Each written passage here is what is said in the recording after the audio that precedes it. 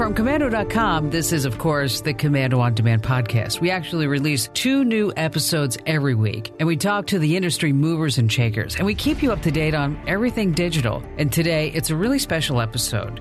If you have kids in your family, you definitely don't want to miss this episode. We're going to tell you exactly how kids are getting seduced and enticed and recruited online. It's really frightening, but you need to know what's going on. But first, before we get to all this, let's take a moment and thank our partners in this podcast because they help make it possible.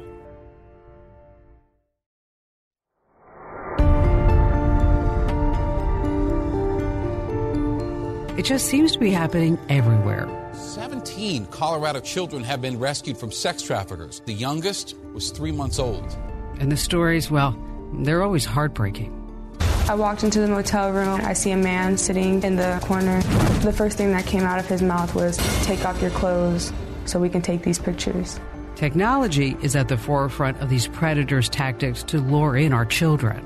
Kids are probably on one right now, an iPad, even a smartphone. But these devices are also being used as traps by predators for things like human trafficking.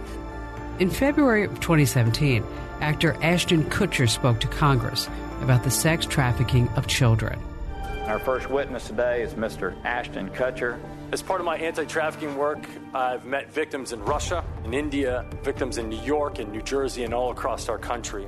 I've seen video content of a child that's the same age as mine being raped by an American man that was a sex tourist in Cambodia. And this child was so conditioned by her environment that she thought she was engaging in play. Internet-based child recruitment and abduction. It actually comes in all shapes and sizes.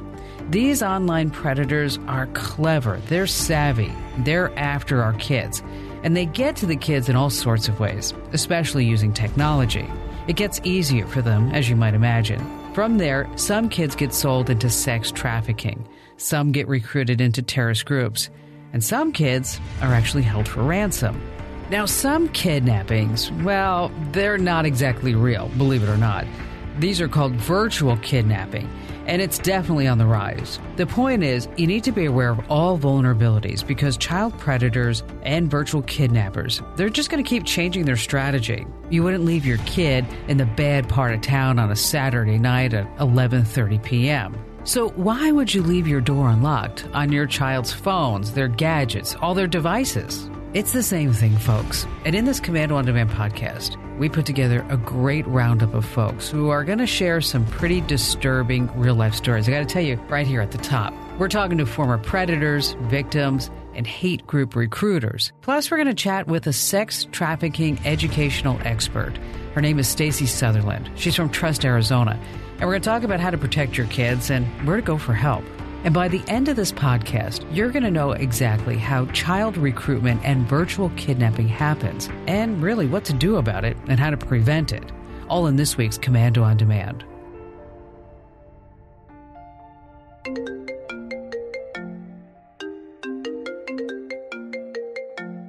Oh, look, honey, it's Madison calling. I'll get it. It's every parent's nightmare. The phone call every parent dreads. And this phone call happened to Olympic gold medalist Rowdy Gaines and his wife, Judy. So it popped up her face and her number. He started shouting expletives and that he was going to shoot our daughter. We could hear a woman screaming and him yelling to them to stop beating her. Madison, is that you? Hey, put my daughter on the phone right now. Eventually, they put our daughter on the phone and said, "Dad," and I said, "Madison, are you okay?" And she said, "Yes, but I need help." And then boom, they cut her off again. Olympic gold medalist Rowdy Gaines' story is true, but it doesn't really end like you think it does. I'm going to tell you what happens in a sec. Call 911. Call 911. You've got our daughter. Judy begged Rowdy to call the police. What would you do? Rowdy Gaines had no idea, well, that the whole thing was actually a scam. Would you believe the crooks had Madison, their daughter, on the other line, and she was being scammed as well? They told her a completely different story about her parents. And I heard my dad yell out, "Madison, Madison, let me talk to my daughter." And I questioned, "Madison, are you okay?" She said, "I'm okay, but I need help." Rowdy stayed on the line, and he tried to negotiate with the caller. Okay. What do I have to do? I want you to go to the store and buy some gift cards. Gift cards? You heard me. Just do it. Wait a minute, gift cards? Well, that's when Rowdy started to suspect that something was wrong, something was up. And it turned out his gut feeling was right. Madison and her family were both being scammed in what's called a virtual kidnapping. You see, Madison's number was spoofed, meaning that her cell phone number had been hijacked, so that when somebody else called using a different phone, that phone number actually showed up. So when the virtual kidnapper called Madison's parents, they looked down and they saw Madison's phone number and they thought, heck, it must be Madison. Madison called the scammers, and that's how Rowdy was able to hear his daughter. Now, depending on the scam, sometimes the voice on the other end isn't your loved one at all, but it could just be an actor. It was pretty confusing, as you might imagine. You see, Madison was being told a completely different story. The Gaines told both NBC and Wesh TV that they were able to end the scam once they realized that their daughter was safe. I mean, she was okay. Madison fell for it, though, and she sent the crooks around $700. We were grateful that our daughter was safe, and that's all that really mattered. That's all that really mattered to us. Virtual kidnapping is nothing new, but it's definitely on the rise. You see, kidnappers have figured out how to spoof numbers and set up conference calls without ever being detected. If your daughter happens to be out of town and hackers can spoof her number, they might be able to convince you in a number of ways that she's in danger or being held hostage. Now, if this happens to you, don't mention your daughter's name. Don't say it. If you tell the callers your daughter's name, they have you. Most of them have no idea who it is they're supposedly kidnapping. It's all done by numbers. To cover up for this loophole, callers will often be threatening. They'll be violent. They'll be extremely loud. That's why the FBI recommends that you just hang up on aggressive callers.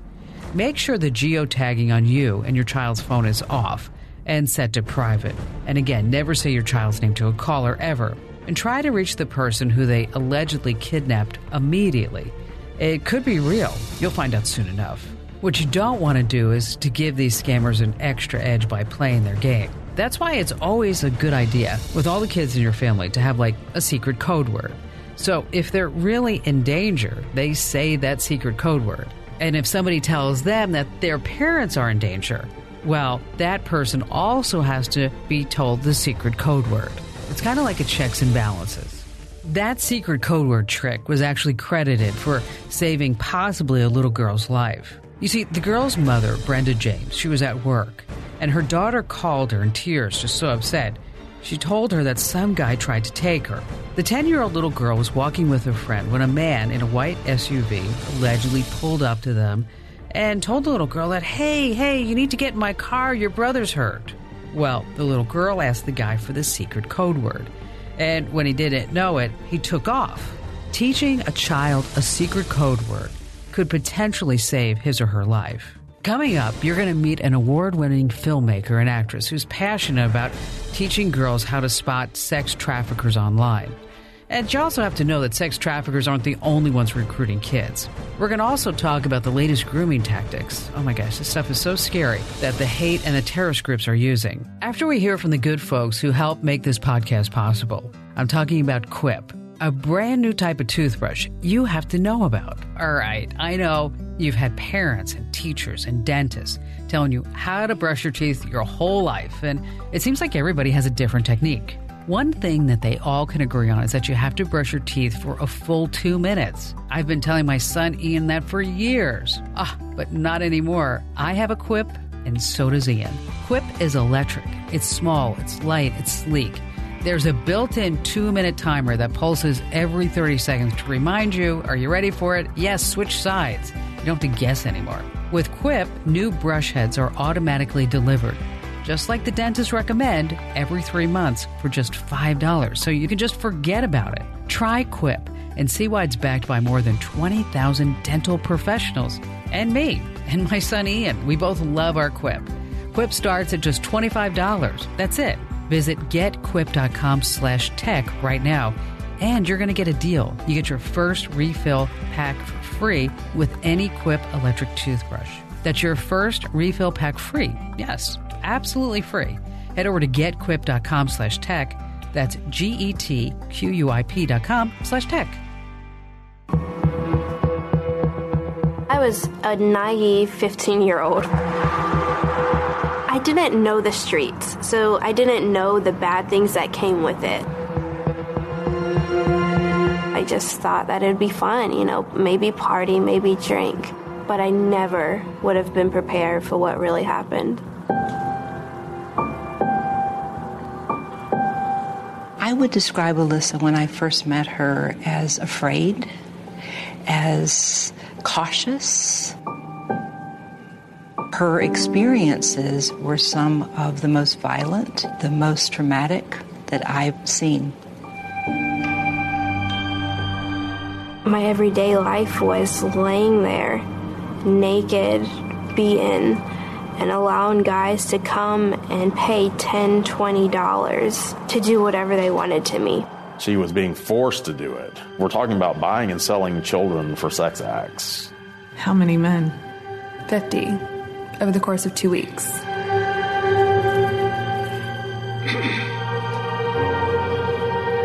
It never crossed my mind in my wildest dreams that my child was involved in human trafficking.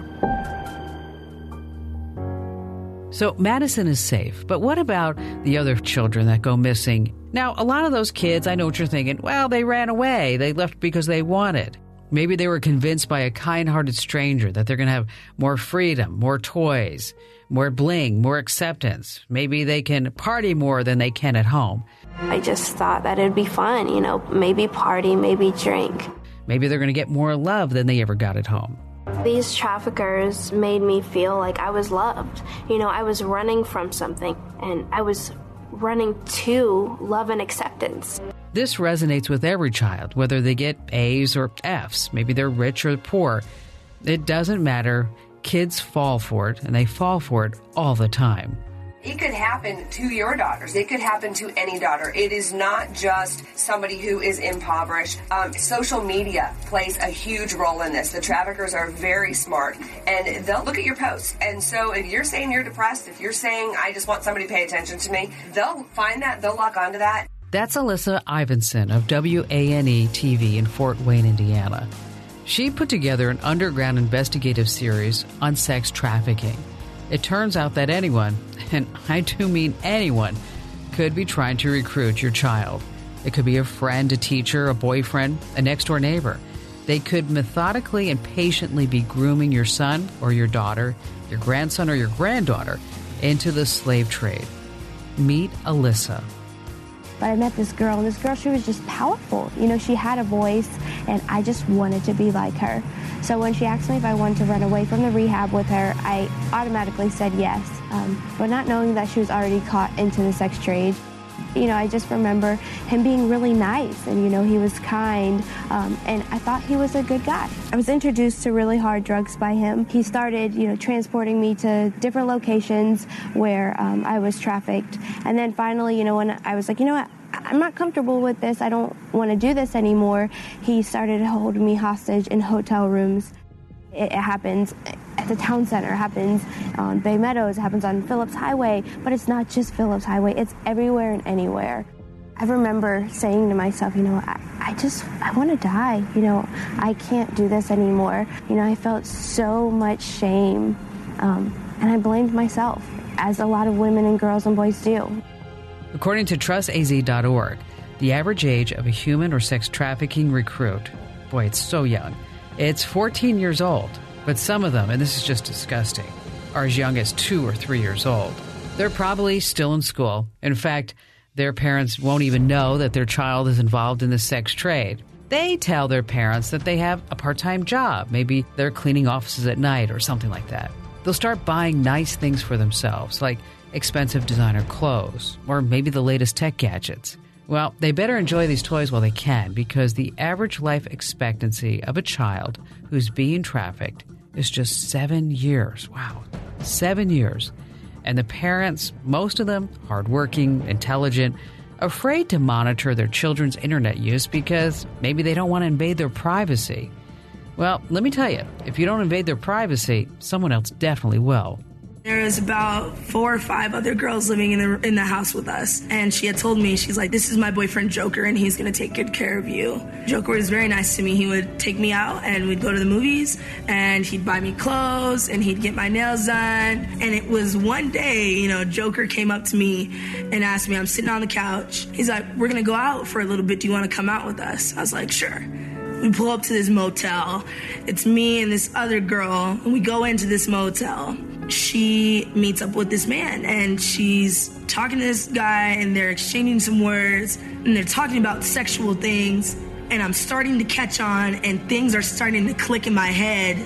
Jaden was forced to witness her underage friends perform sex act after sex act as a quote-unquote payment for taking refuge in a pimp's house. After everything's finished and he pays her, Joker sits down and tells me, I'm not asking you to do what they do, but I'm asking you to sit in on every appointment that we go on. I don't want you living here just for free. And he's like, this will be your way of paying me back. The first couple of times was really hard for me, but after a while, it was a thing that we did, when you don't have anywhere else to go. But I didn't have anywhere else to go. Jaden tells her whole story on YouTube's Exodus Road TV. It's definitely too rough to play here. But I will tell you that before she was 20 years old, she was held at gunpoint, she was raped, she watched someone overdose, and she witnessed way too many sex acts committed by her underage friends. And her story, well, it's relatively light compared to what happens to most children. Because remember, that life expectancy of 7 years, it's real. The amount of stress, drug addiction, violence, and malnutrition that these kids are forced into is just downright frightening. The dude's sitting on the bed, and he's looking at me the entire time. And I'm like, what are you looking at? And he's like, I want her. And I'm like, I'm not doing this. And he's really angry, and he's like, so you're telling me you're not going to give me what I want? He goes in his pocket, and he pulls out a gun. I'm sitting there crying on the floor. He tells me that I'm going to do this thing to him, and I'm like, I guess I am. I'm like, I'm about to. And he looks at me and he says, I hope you really didn't expect to live here and not do anything for us. I'm still crying because this man was holding a gun to my head not too long ago. And in my head, I'm going through all these different scenarios of how my life could play out. I'm playing back all these girls of what they said, you're not going to be able to do this sober. So I'm going to be a drug addict just like my mother. So how do sex traffickers get to your kids online? And are there some not-so-obvious ways that traffickers approach kids? Well, let's meet Jessica Boss. She's an award-winning actress, producer, and sex trafficking activist. And we're talking about how sex traffickers can get to your kids online, and also some not-so-obvious ways that traffickers approach the kids. She and her husband, Mike, have more than 20 film credits, and they're currently working on a documentary series with producer Warren Durso about the perils of human trafficking. Hey, Jessica, welcome. I know this is a tough topic for so many people to hear about, but it's really important. Oh, well, thank you, Kim, for having me. I appreciate it. First of all, Jessica, let's start at the beginning. What makes you so passionate about warning girls about traffickers and parents and grandparents? What's your personal story? How did you get involved in this anyway? It all started when I was actually approaching an agent to rep me as an actor, and he actually said no because I had no credits, like legitimate credits, primetime TV, and so he actually offered to help me get those first few credits, and I took him up on the offer. Now, I didn't know that would actually send me into my purpose, because when he told me to market myself as a Nigerian actress and to go learn a language, I went to YouTube and started learning Pidgin and trying to learn as much as I could about the language. And that's when I stumbled upon a woman, a Nigerian woman, talking about her experience being sex trafficked and recalling horrific details like being beaten and raped by her captors and servicing up to 20, 30, 40 men a day. And it broke my heart to the point where I knew I had to do something, but at the time I didn't know what I had to do, because I just kept thinking, well, all I do is act, so I don't really know how that's going to help. But the more I just pressed into God and asked him, what should I do with this? I heard very clearly, write the screenplay and then produce the screenplay. And your screenplay is about that very same Nigerian woman. It's called Ijioma's Story. None of us want our daughters ending up like Ijeoma. So, Jessica, if you wouldn't mind, just go down the line and tell us, well, how do you really spot a sex trafficker? One of the biggest ways to spot a trafficker is if there's a stranger who is coming up to you and saying that they can promise you, the best. They can give you this, they can give you that. I can do so much for your career, and they want you to move from where you are in public maybe to their private residence so that they can have you show them what you can do. That's probably one of the biggest red flags. So offering to buy you gifts, saying that they can help you, asking you to do something for them in a private location. I got it, makes sense. But what about online? Can a fake Instagram or Facebook profile or Snap profile or something like that actually do it? That's a very good question, Kim. I would say that kids, unfortunately, they ought to be aware of these things, that the people who are on the other end, because they're just an avatar, they're not really who they say they are. So if they're communicating with somebody on their, I know that there's a game where it's very interactive and they have names. If they are suggesting a meetup or any sort of need to meet up with them, don't meet up with the people unless you know who they are. If they go to your school, especially with cyber, internet, and IM, chat rooms, it's really challenging because you just, as a kid, you're innocent. You think that people say what they mean, and that's not always the case. No, and kids get so easily snared by someone who offers to buy them stuff. Maybe like designer clothes, the latest Kardashian makeup set, gaming gear, or a smartphone. Stuff that maybe mom and dad won't buy them or can't afford to buy them. I mean, who doesn't want free stuff, right? I would say that, especially when it comes to an adult saying that they're going to give a kid something, and especially if it's an adult that you don't know, oftentimes that's another red flag. And they'll actually do it. They'll buy young girls nail extensions, clothing, like top-notch handbags that are Gucci and name brands. They lure them with stuff. Well, we do live in a material culture, and social media is doing nothing but promoting that. So I can't say that I'm really surprised. One thing people don't also know is that some of the kids are being trafficked, and they're going to school every day, and they're not enslaved the way we think. So if you notice your friend is all of a sudden wearing the most expensive shoes and name brand handbags and having her hair done up and nails, and her mood is changing, like she's becoming a little bit more withdrawn, that's a good sign for you to keep an eye for your friends, because oftentimes that is a sign of trafficking happening. Yeah, I saw the mugshot page on the Trust AZ website. You wouldn't believe how many teachers are also involved in trafficking kids. Oh my gosh, you just never know. It's really awful because we have a very vague idea of what trafficking looks like. And trafficking can take on many forms. Traffickers know how to manipulate their victims. They're men who you would look at and not think, oh, they're scary, ugly guys that I need to avoid. Oh, I need to turn away from him. They're charming, they're good looking, they're well versed. They're people who are everyday people, even people you would never suspect. And that's the danger. They could even be friends of the family members. So then it becomes very tricky because you can be trafficked from, uncles, mothers, fathers. There's so many cases of that. So it's always good to keep an eye out for those sort of things because it really doesn't exist the way people think. Yeah, the same thing goes for online profiles. I like what you had to say about fake Facebook names, Kim, because I think that's one thing that children don't understand. Sometimes the people have fake Facebook names, and it's so easy to do, to set up a completely false Facebook profile. And that's one of the ways they're able to maintain their own identity so that they don't get tracked down. Jessica, I'm sure there are specific websites that cater to pedophiles. I mean, we don't want to mention any X-rated websites on this podcast, of course, but is there a site where parents can look for their missing kids? Backpage.com. Backpage it's like a Craigslist where there's many different resources and, you can sell and buy things. Now, the issue was with Backpage, they were using in their adult section, they're trafficking young women and putting them up on their adult section. So what we don't see is that people people might think, oh, adult section, these are just women who are volunteering their own, services. But they're actually children who have been tricked to be placed on these sites as adult servicers. People had brought it to their attention, and they did nothing about it, so they were abetting in this whole thing.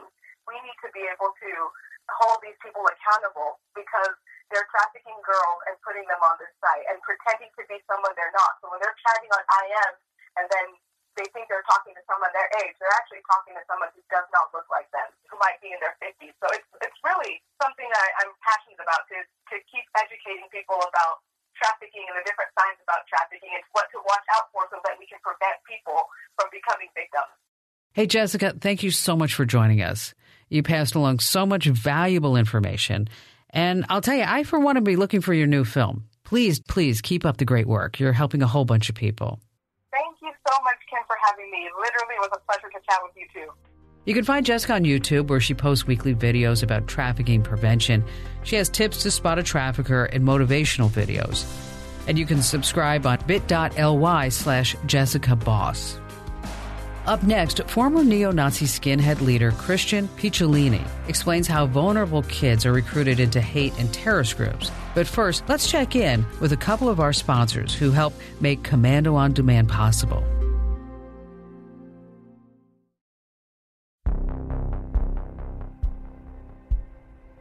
Christian Picciolini was just 14 years old when he met a guy who he thought, hey, could be his best friend.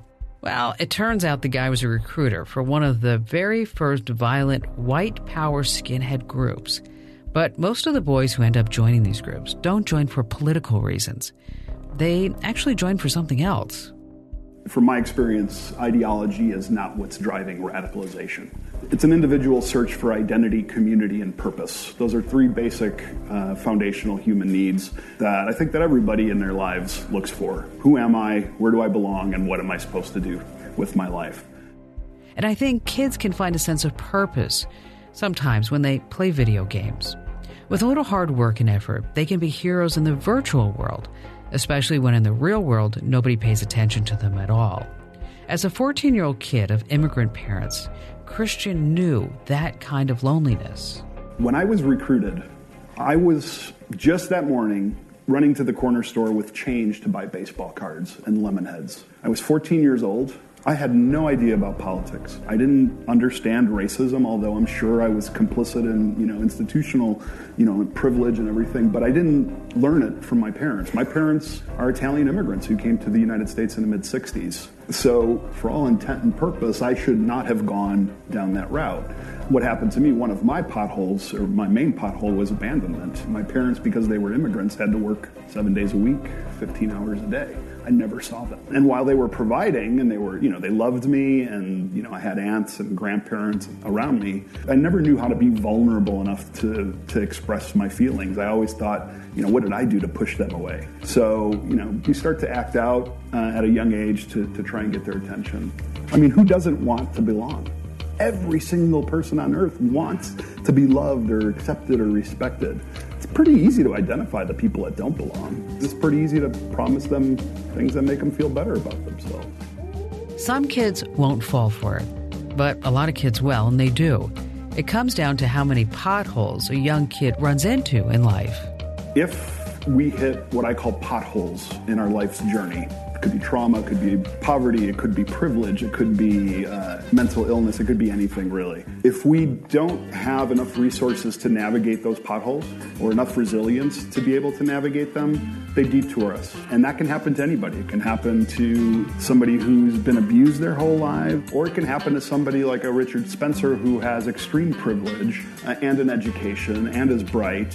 So, in my opinion, what I've seen is those potholes, that trauma that we experience, whether it's, a lot of little ones or one really big one, tends to deviate our search for identity, community, and purpose. And when we get detoured, there are people waiting for us who understand those vulnerabilities in us. And they're very savvy at kind of tailoring their pitch or their approach, as I was at one point in my life, to understand for every person what their potholes were so that I could promise them paradise. And not only did he promise new recruits this so-called paradise, which can be something different for every child, But then he took their desires and pointed them directly towards hate and destruction. Essentially, create some imaginary enemy that would put their focus on them so that they can project their own self-hatred onto them. Because really, I do believe that hatred in itself is really self-hatred being projected. Whatever avenue hate groups use to get in, whether it's video games or chat rooms or Facebook or Instagram or Snapchat or even at school, the cause is the same and the end result is the same, which puts the ball squarely back in whoever is in charge of this child, whether it's the parents or the grandparents. I don't think that adults know how to be vulnerable with young people, and in turn, they will never be vulnerable with us. If we can't talk to our children or our students or our players about what is really going on with us, they'll never learn how to do that with us. They think we're superheroes. You know, kids growing up think my parents, weren't around, and I still, I wanted them to be because I looked up to them. Christian went on to lead a white power punk band. He wrote songs that would inspire others to commit racist acts of violence. But after 8 years as a neo-Nazi, something deep inside Christian changed. While he was beating up a young black man, he looked into his victim's eyes, and he felt something he never experienced before. That was empathy. Coming up, you just have to know about these popular apps that the kids are downloading. Many of them have a dark side that can lead predators directly right to your kids. We're going to blow their cover. Plus, there's a criminal world that most of us would never imagine.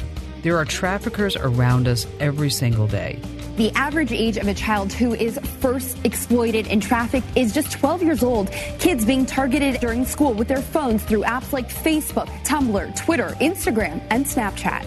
He messaged me on there, and he gave me his number. It happens more than you would think. Just weird to think that my friends could be talking to someone that they don't even know, that are faking their identity.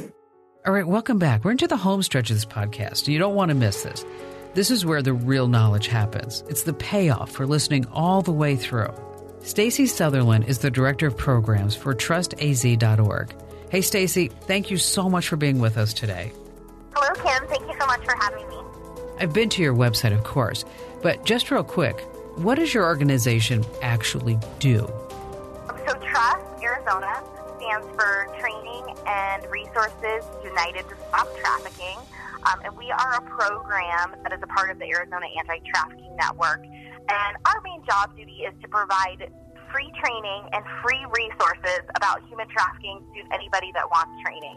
So we train everybody from the general public, moms groups, church groups, anybody in the general public, all the way up to law enforcement and prosecutors.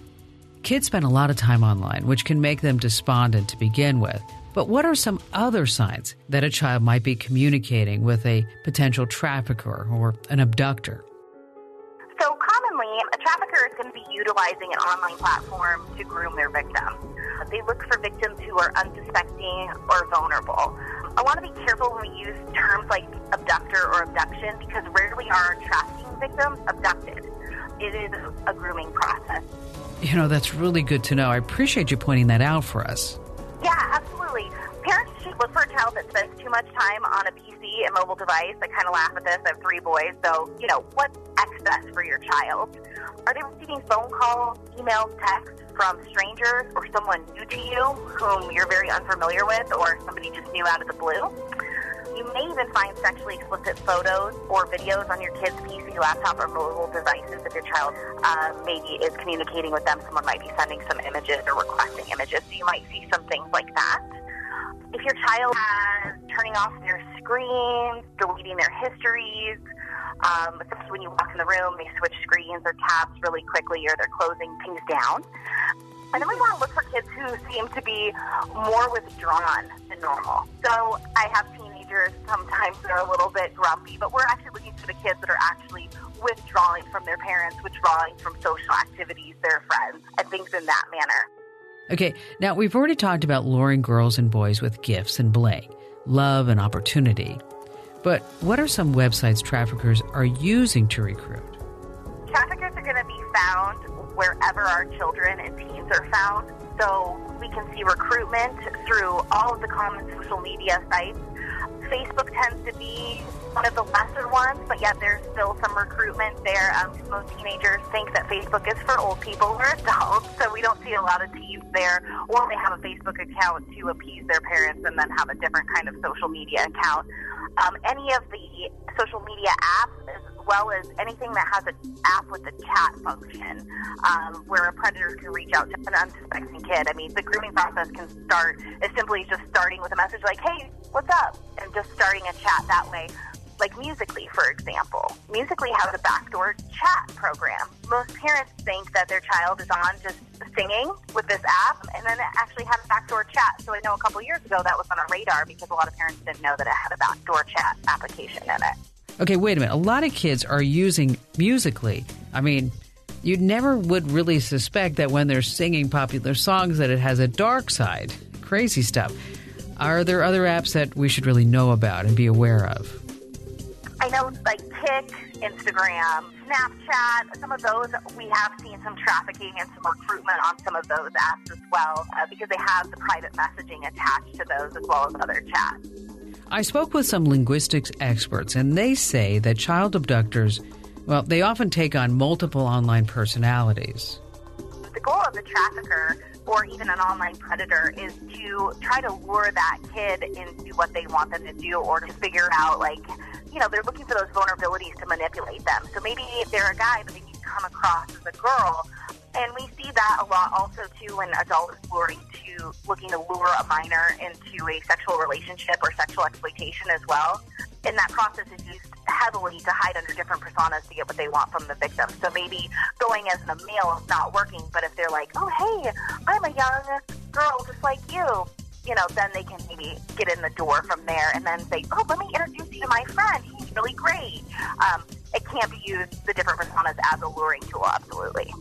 I was looking through the Trust AZ mugshot section, and I really was so shocked to see how many of these men and women, well, they were actually in a profession that we trust. I'm talking about teachers. Even in person, it's so hard to tell when someone is in the trafficking business. That is the scary thing. So most traffickers and predators do look like you and I do. You could be in the grocery store and you wouldn't be able to tell the difference between a trafficker and a person, but the same goes for our victims. Our victims look just like you and I do. So you could be in the grocery store with a potential victim or the mall with a potential victim and never know that they are a victim. So what if we have a hunch? What if we think that something's up with an adult or a child? How can we get help? If our listeners suspect that there's something going on with a child and adult and they feel like it's trafficking, I always advise to call law enforcement immediately. If they're concerned that it's a trafficking situation or they're not sure, I advise people to call the National Human Trafficking Hotline, and that number is 1-888-373-7888. And I like the hotline because you can go to the hotline and say, hey, I think this might be human trafficking, and they'll go through indicators that you're seeing, and they'll tell you if it's a low, medium, or high risk for trafficking. Or if you do suspect trafficking and it meets some indicators and you have a license plate or something, or just want to report a tip to something in your neighborhood, maybe you think there's like a residential brothel in your neighborhood, you can give them anonymous tips and they can forward that on to law enforcement. I really like the use of that hotline. Did you get that? You want to contact the National Human Trafficking Hotline. The number is, I'll give it to you, but if you need it, just know that you can always Google search it. It's 1-888-373-7888. Now, what about if you just have a hunch about a neighbor, say that something might be going on, that maybe he's molesting girls or whatever? The standard is to have reasonable belief because, of course, child pornography, trafficking, all of that is child abuse. If you have a reasonable belief that somebody might be viewing pornography or child pornography or distributing it or potentially hurting victims, I always encourage people to call their local law enforcement. And sometimes people aren't comfortable calling local law enforcement because they're just scared that it might be unfounded and the person might find out they reported or things like that. You can also call the National Center for Missing and Exploited Children, also known as NCMEC. They have a cyber tip line, and you can call 1-800-THE-LOST to report child pornography or child exploitation there. Or you can also call the Homeland Security tip line, and that number is 1-866-DHS2-ICE, I-C-E. You can report child pornography that way. Okay, here's what we're going to do. It's really hard to remember phone numbers listening to a podcast. So we'll put an article up on Komando.com that lists all the important details here. There are also ways that you can protect your kids. I'm talking about child monitoring, child logging. Just because a school is giving your child a laptop or a Chromebook or an iPad or whatever it is for them to do their studies, do not think for a moment or assume that that gadget, that laptop, whatever it is, has parental controls built in. And if they do have parental controls, let me tell you something else. The kids know ways around them. They just do. They share their secrets with one another. You have to take responsibility for securing all your gadgets. Now, I hope this podcast wasn't too much of a downer for you. I mean, it's not exactly everyone's favorite topic. But with 40 kids going missing every single second in the United States alone, and with most of the communication happening online, I felt it was really important for us to cover this in Komando On Demand. Knowledge is power, and now you're aware. And if you have any parents or grandparents in your circle of family members and friends, this is a really good podcast for you to share with them. We have ways for you to share it over at podnet.com. Just hit the podcast, find the episode, and then there's a triangle with 3 circles. I know, you're like, what the heck does that icon mean? Well, that's the way that you share any podcast over at podnet.com. That's our official podcast network over at Komando.com, which, by the way, if you happen to host your own podcast and you'd like to be part of Podnet, just reach out to us. There's all kinds of ways you can do that. I'd like to thank our awesome guests, Stacey Sutherland of trustaz.org and activist actress Jessica Boss. I also want to thank our contributing experts, Christian Picciolini, Exodus Road TV, Alyssa Iveson, The Gaines Family, WESH2 News, NBC, and WANE TV. Plus Jaden and Alyssa, who shared their very personal stories with us. I hope what you learned on this podcast gives you confidence in protecting your family, and you don't have to worry about the unknown. Thanks for listening, and thanks for being part of our family.